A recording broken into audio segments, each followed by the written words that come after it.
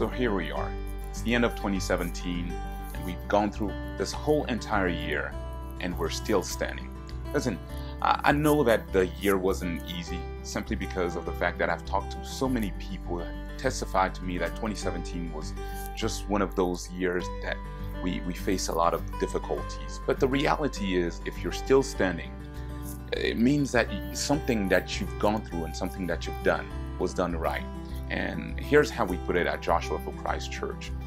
That this year was simply the year of refinement, meaning that we went through many different things simply to make us better individuals. And I know that losing the job was tough. I know that the marriage situation was tough. I know that the school situation was tough. But listen, whatever you went through that didn't kill you simply made you that much stronger. And that really is what refinement is. You were refined. You've been made better for your tomorrow. So I'm excited and I'm encouraged about what it is that is coming up for you tomorrow. So I want you to stand resilient and continue to do what you started this year and see how much more God is able to use you.